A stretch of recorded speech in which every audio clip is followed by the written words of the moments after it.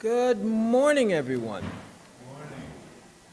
It is so nice to see everyone here today at First Baptist Church on this first Sunday? Yeah, today's Sunday.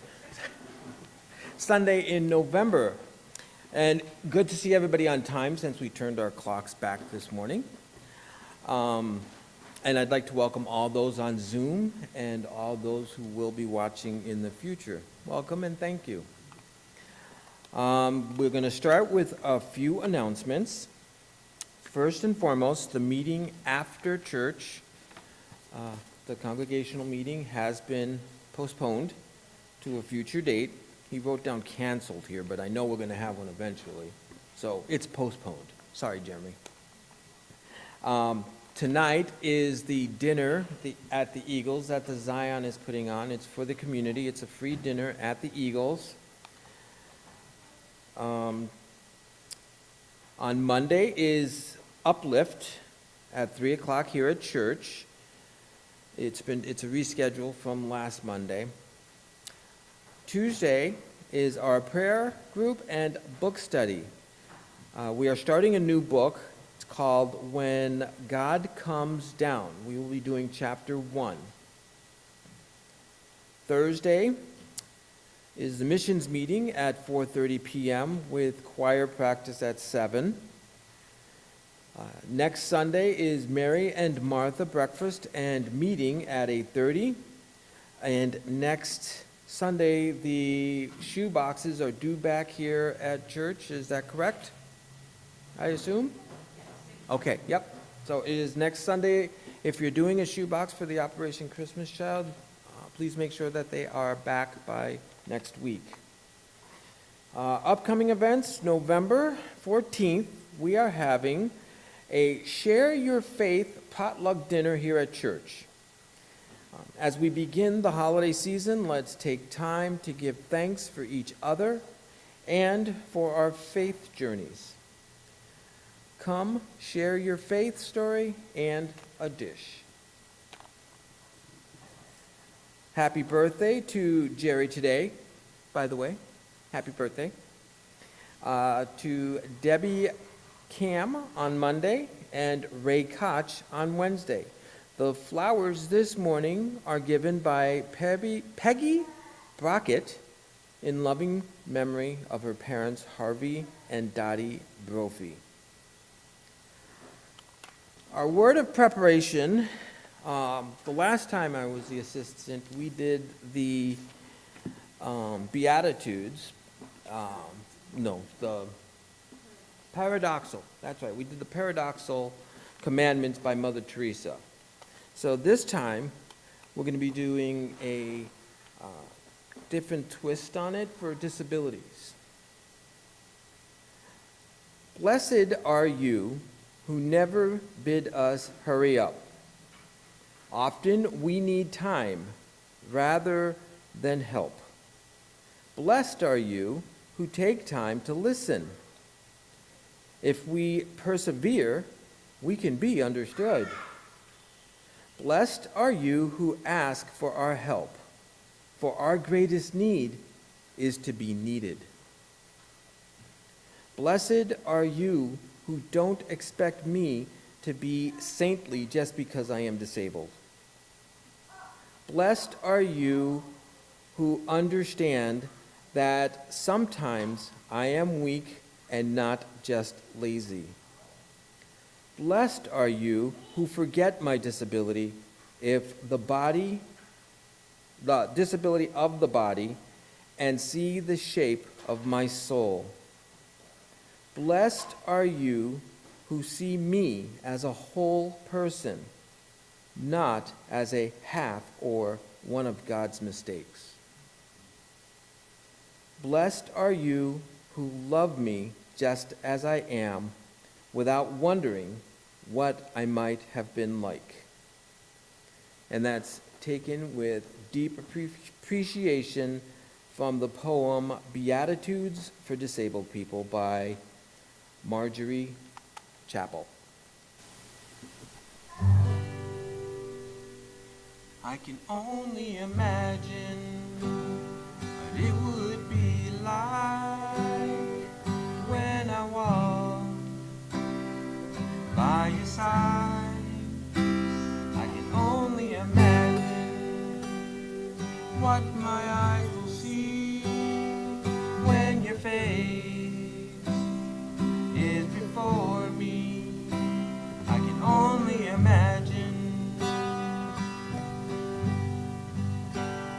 can only imagine. Surrounded by your glory, what will my heart feel? Will I dance for you, Jesus, or in awe of you be still? Will I stand in your presence? To my knees will I fall? Will I sing hallelujah? Will I be able to speak at all? I can only imagine. I can only imagine. I can only imagine when that day comes and I find myself standing in the sun. I can only imagine when all I will do is forever, forever worship you. I can only imagine. I can only imagine. Surrounded by your glory, what will my heart feel? Will I dance for you, Jesus, or in awe of you be still? Will I stand in your presence? To my knees will I fall? Will I sing hallelujah? Will I be able to speak at all? I can only imagine. Yeah, I can only imagine.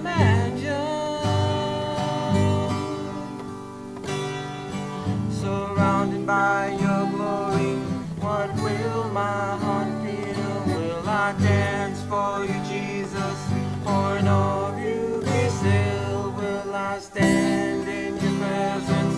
To my knees will I fall? Will I sing hallelujah? Will I be able to speak at all? I can only imagine. Yeah, I can only imagine. I can only imagine. Yeah, I can only imagine.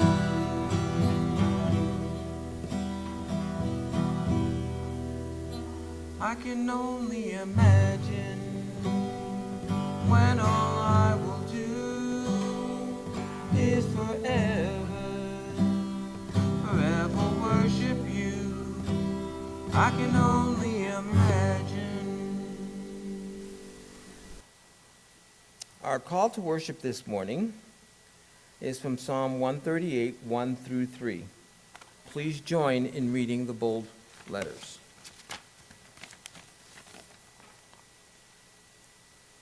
I will give you thanks with all my heart. I will sing your praise before the heavenly beings. I will bow down toward your holy temple and give thanks to your name for your constant love and truth.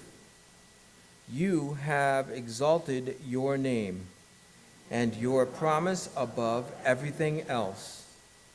On the day I called you, you answered me. You increased strength within me. Lord, prepare me to be a sanctuary, pure and holy, tried and true, with thanksgiving. I'll be a living sanctuary.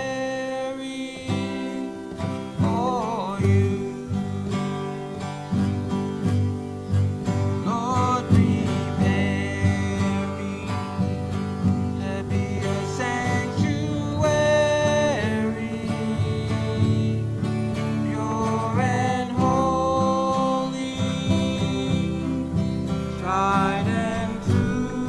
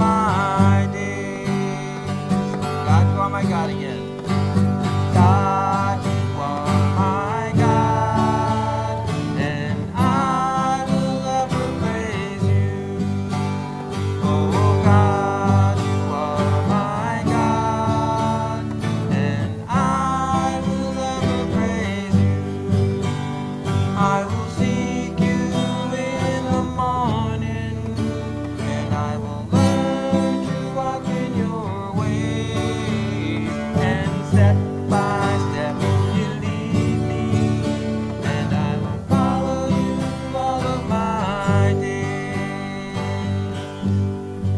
Lord, prepare me to be a sanctuary, pure and holy, tried and true. With thanksgiving,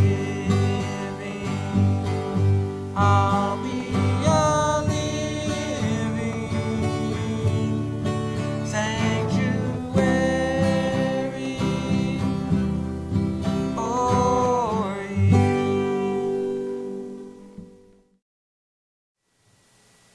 Will you join me in the Lord's Prayer? Our Father, who art in heaven, hallowed be thy name. Thy kingdom come, thy will be done, on earth as it is in heaven. Give us this day our daily bread, and forgive us our debts as we forgive our debtors. And lead us not into temptation, but deliver us from evil. For thine is the kingdom, and the power, and the glory forever. Amen. I can count 1,000,000 times people asking me how I can praise you after all that I've gone through. The question still amazes me. Can circumstances constantly change who I forever am in you?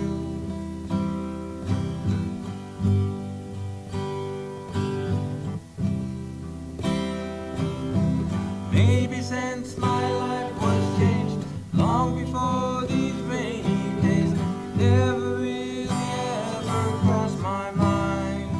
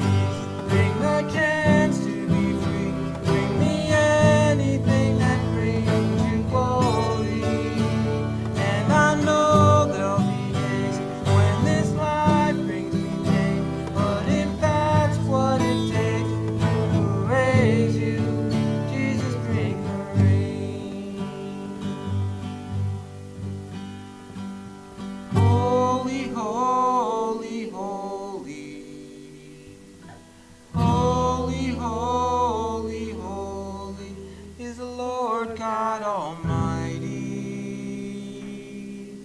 Is the Lord God Almighty.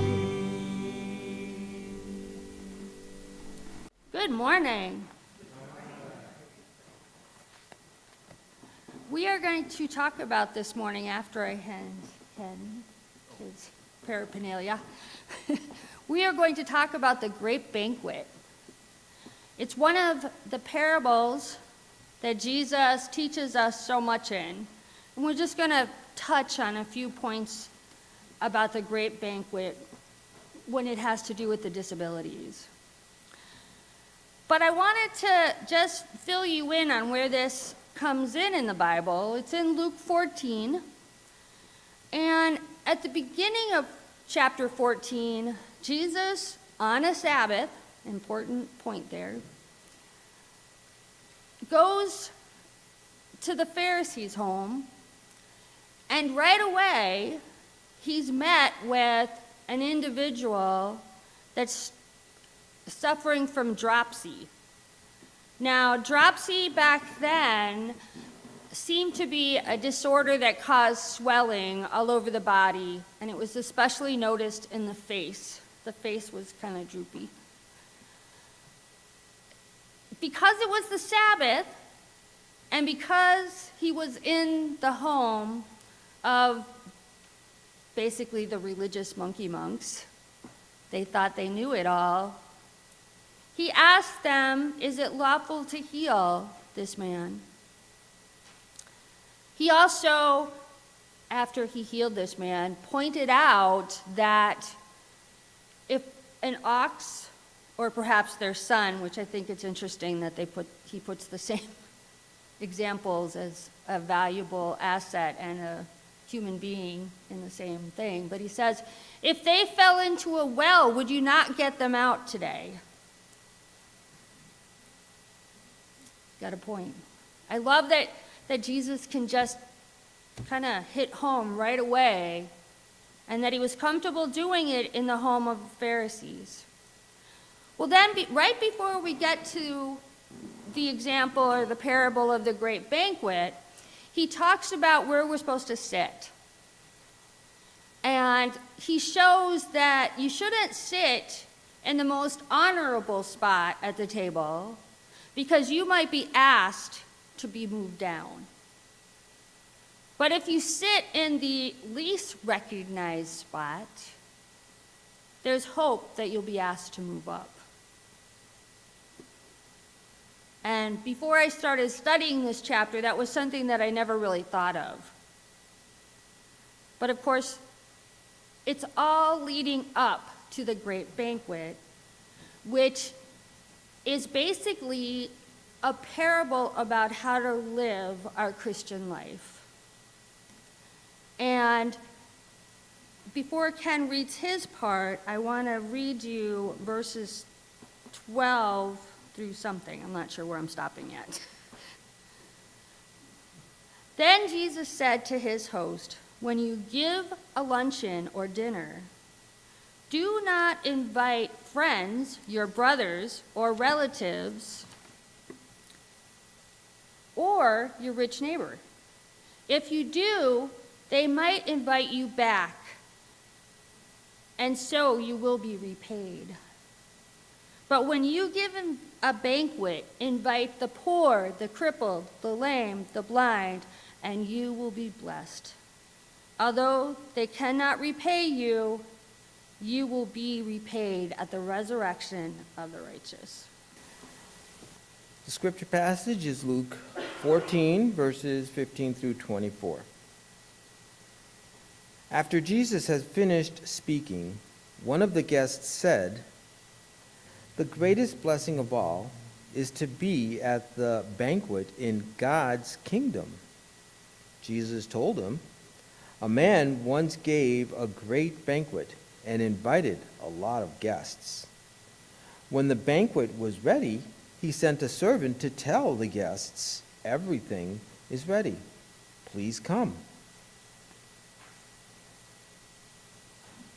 One guest after another started making excuses. The first one said, I bought some land, and I've got to look it over. Please excuse me.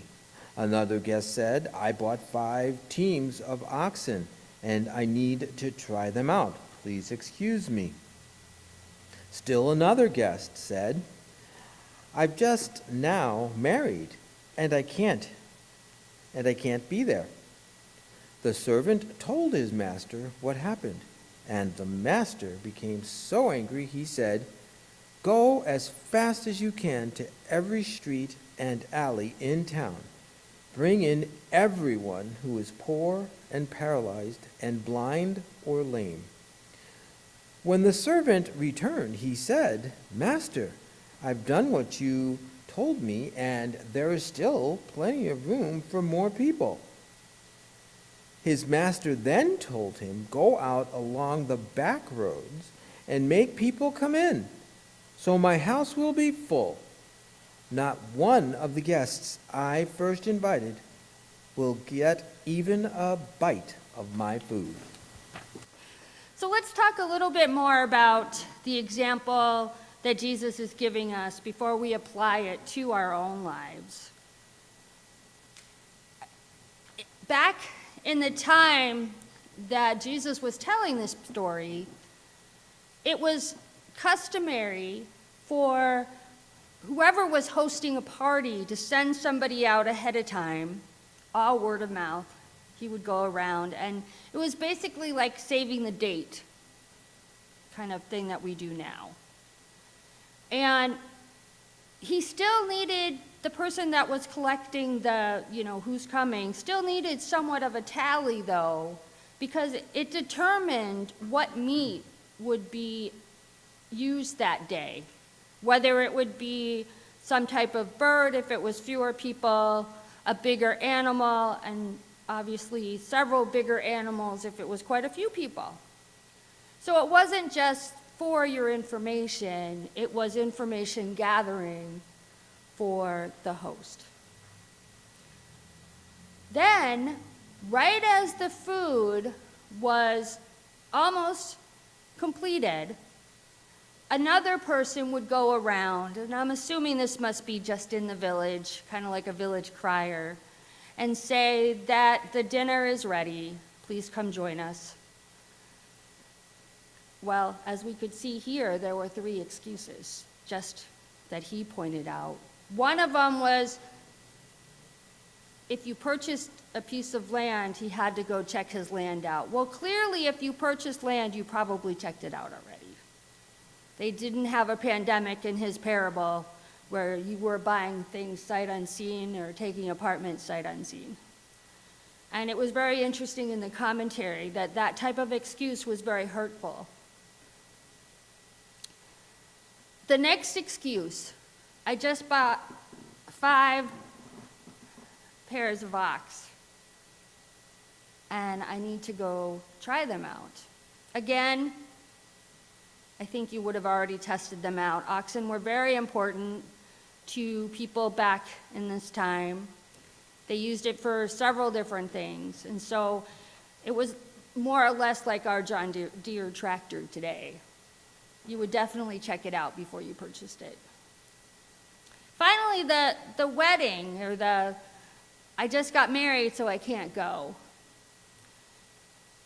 Commentators seem to think that this is referring back to a time in Deuteronomy where it's excusing people from having any kind of military or civic duties for a year after they've been married.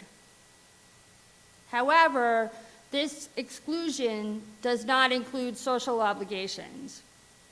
Furthermore, Teresa's little take on it is, I would think a celebration would be incredible for someone that's newly married, to be invited to a banquet. So, when the person got back to the host and said, okay, these are who's coming. There's hardly any people filling that banquet hall, and they have all this food prepared. Now what? They couldn't just put it in the refrigerator or freeze it or give it away.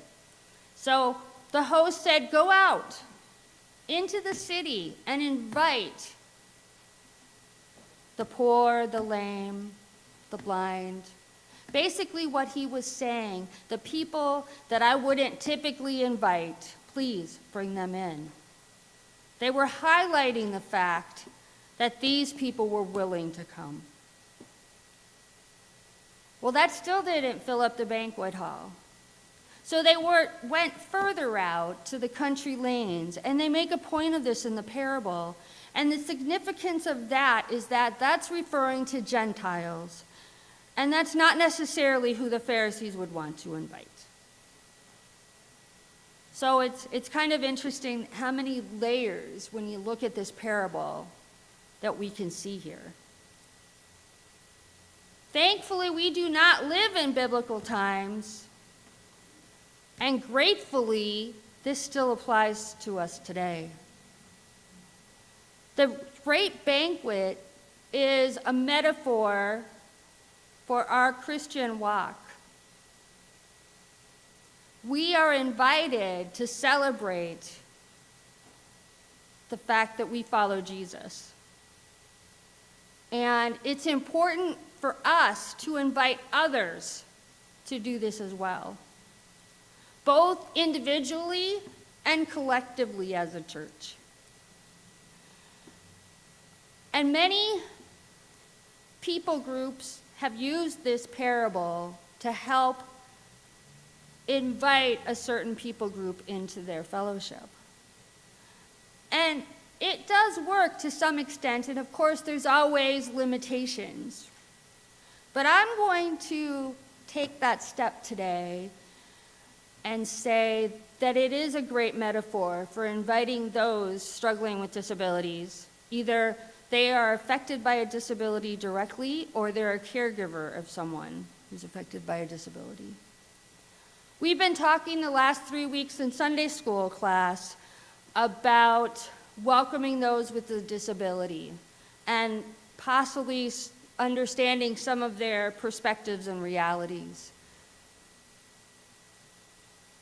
If you think of someone in your life that is affected by a disability, and maybe it's someone that has never even thought about either coming to a church, or it's too overwhelming, or they're afraid of one more spot not fitting in.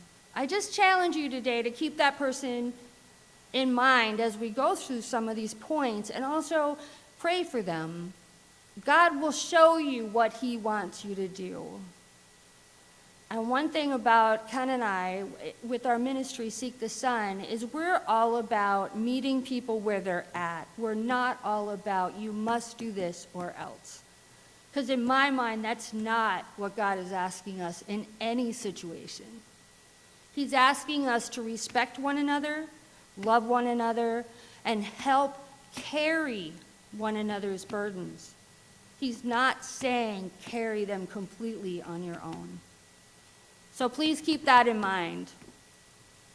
So what are some of the 3 wowing moments that Teresa wants to share?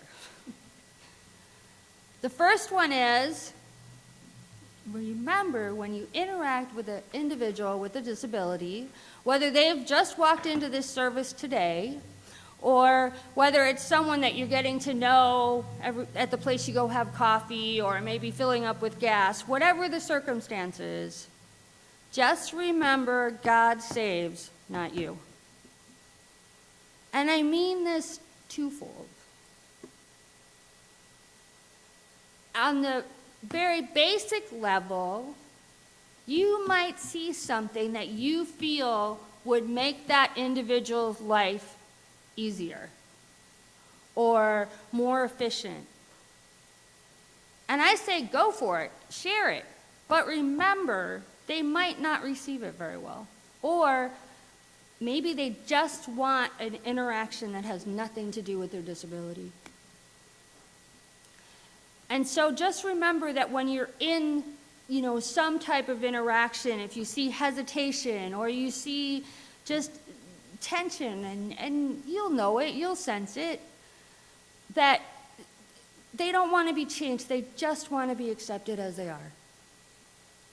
And that's one of the reasons I named my book Sayabona, because Sayabona is a Zulu term that means I accept all of you. And in many African tribes, this means that I accept your family, your animals, your whatever. And that's the comfort for many people, is just knowing that they're accepted at a very basic level. The other part of that, God saves, not us, is sometimes we feel so compelled that we need to get the good words of Jesus totally to them that we scare them away. Because many times, and myself included, I don't know how many times, without my permission, people have laid hands on me that do not know me and try to heal me of my blindness. And yes, Teresa gets a little prickly. And mainly because I hurt for other people that possibly can't use their words to tell them back off. Or they feel like invaded. I don't feel any of those things. I just am very comfortable with my blindness. And oftentimes I'll say, well, since you want to pray for my healing, please pray for my hearing, because that's what I'm not comfortable with. Or I'll say something like that. It's not what you always expect. And it's a privilege to lay hands on someone and pray for healing. And you need to have a humble heart in order to do that. So just remember that there's not this sense of panic or fury. And we talked a lot about that among ourselves as leaders for Alpha. Whoever came in, it was a safe spot to talk about spiritual issues and build the trust. And I believe this happens with anybody, regardless of whether they have a disability or they're rich or poor or their social class. It doesn't matter. You need to have a rapport in order to share Jesus. And that leads me to the next point: become part of the story. Get to know them. Whether it's just a hi at first, whether it's inviting them for a cup of coffee. If this is someone that you believe the Holy Spirit is prompting you to get to know more, don't hesitate to do that. Even if you have no idea what getting a coffee may look like for this person, they'll let you know.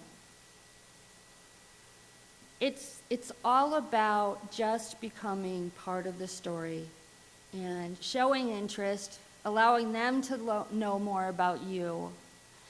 And of course, this sounds so basic, like duh.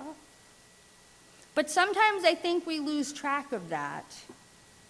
There's trying to think of the word. There's a movement out in the churches, and I really love it. It's called Fresh Expressions, and many of you may have heard of this.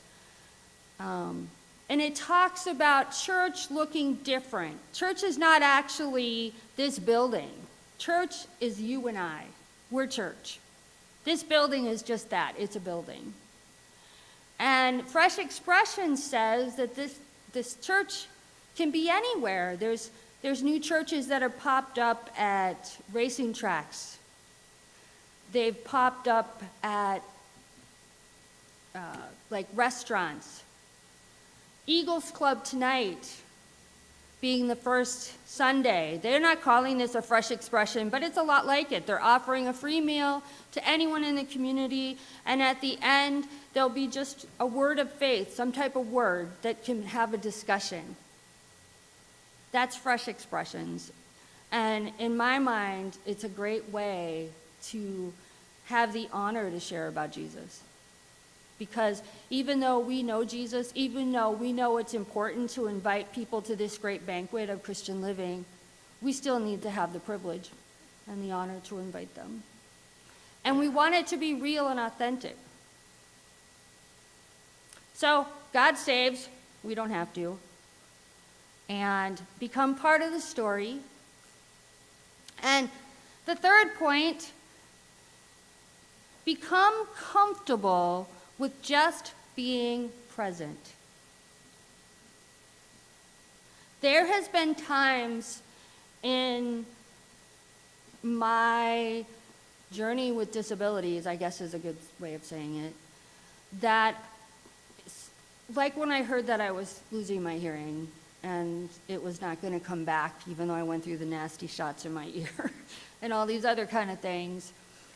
And I knew that God could heal, but there was still this side of me, the practical side of me, that wanted to hear people's voices, that wanted to still use my guide dog and walk down the street all by myself and be able to negotiate without other people having to do that. And I felt such a loss, I felt so vulnerable, and honestly, I was angry. And it was not pretty, and it was not fun to be with. And it was amazing to me, the people that came to see me. This was around the same time that I had my thyroid out with my cancer. They came to see me, and they just sat there. And they held my hand, they let me cry. They didn't say it's gonna be okay. They were just there. Because in my mind, if they said it was gonna be okay, they probably would have been yelled at or something. But the point is, be comfortable just being present. And that's not a gift for everybody. Ken is a wonderful fixer. And it's tough for him to just be present at times, but he has grown so much in that, and it's amazing to watch. I had the awesome privilege of being able to watch Ken usher his mom into glory land. We spent the last month that she was in hospice with her for several hours a day, and Ken was incredible. He was just there. And often there was no room in she was at a nursing home, and there was no chair left in the room. So Ken would get down on the floor, and he'd make himself comfortable, and then all of a sudden you'd hear his mom say, "Kenneth," and Ken would get right back up, "Yeah, Ma," and then she'd have something silly like, "I don't think my blanket's covering this," or "Can you move this?" And you could tell she just wanted to know that somebody was there. Even though she had all of these other people around, she needed to know that her son was present. And sometimes in that situation, it would be easy to anticipate what your mom might want, and so you start grabbing for a cup of water or this or that, or just fix it without her asking. But instead, he was okay with being present and letting her run the narrative that time. And many of you, I'm sure, are already used to this with grandkids or just people that you've come across. But it's something to remember with even the people that we invite here or we invite to learn about Jesus. That sometimes it's not about our agenda, it's about just being there, and God will work through that. And I think being quietly with somebody shows so much respect for that person. I want to close with an example. Ken shared this from a devotional that he had read, and it had to do with a suburban church, and it was a fairly upper middle class type church. People were very dressed up and beautiful building. And this person that was homeless walked in, and you could tell that he was homeless by his disheveled clothes and that he carried his bags with him. And he did not just walk in, he walked in, walked down the aisle, and took a seat in front of the altar on the floor. Well, I'm sure there was a lot of whispering and moving and uncomfortable tension, and all of a sudden, this one older gentleman who used a cane, he got up and, I'm sure too there was this anxiety like, uh-oh, what is that gentleman gonna say to him? Is he, is he gonna like push him aside with his cane, or is he gonna? But no, this gentleman who clearly he had mobility issues, he got up, he went to the front next to this other gentleman, and he sat down next to him. And service continued. Just be comfortable with being present. And as we live out this great banquet and we learn ourselves what God is asking us to do every day, we're also setting that example of how to love others like God loves us. Let's pray. Father God, we thank you. We thank you that your word today still teaches us so much. And we pray, Father God, that you show each one of us who we need to reach out to, whether it's to invite them to this fellowship or to sit down and just have a cup of coffee with them. Let us stay open to whatever you ask, Father God. In your Son's name, amen.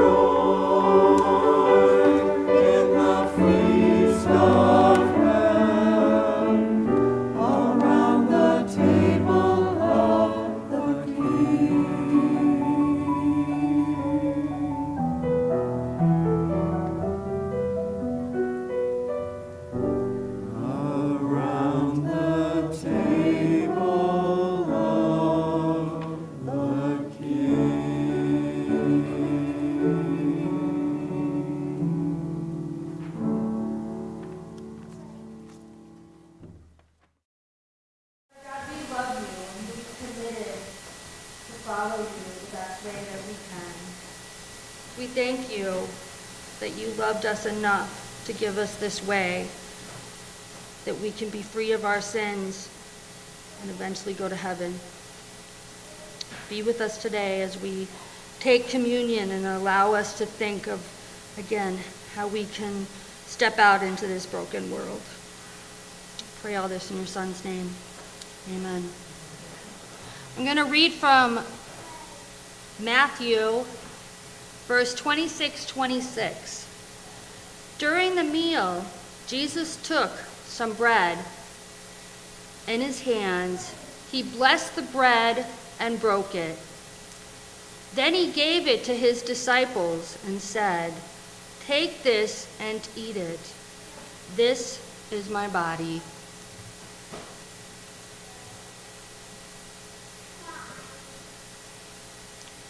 This is the bread that symbolizes Jesus' body, and it was broken for all of us.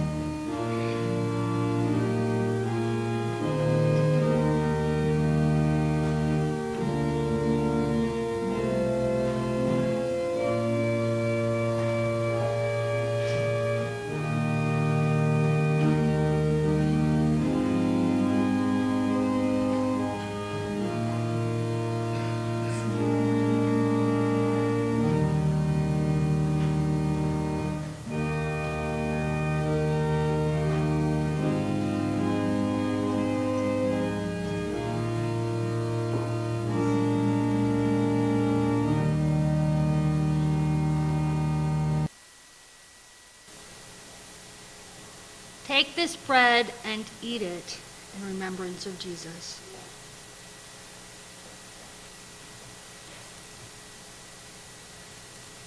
Now I'm going to read from Matthew chapter 26, verse 27 and 28. Jesus picked up a cup of wine and gave thanks to God. He then gave it to his disciples and said, "Take this and drink it. This is my blood." And with it, God makes his agreement with you. It will be poured out so that many people will have their sins forgiven. This is the cup that symbolizes the wine, which stands for Jesus' blood that was poured out for you and me.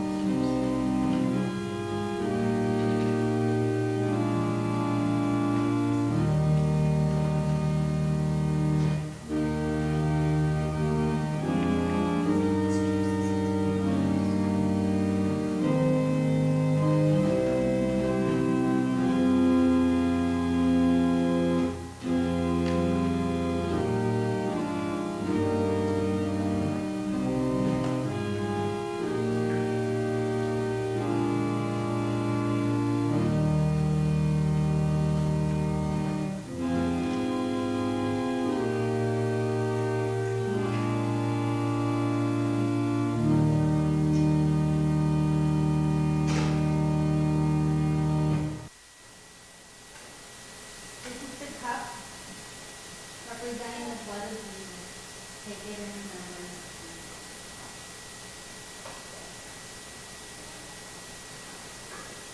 Let's pray. Father God, and people of the Lord, we thank you that we have you. Amen. Please accept your benediction. Please rise.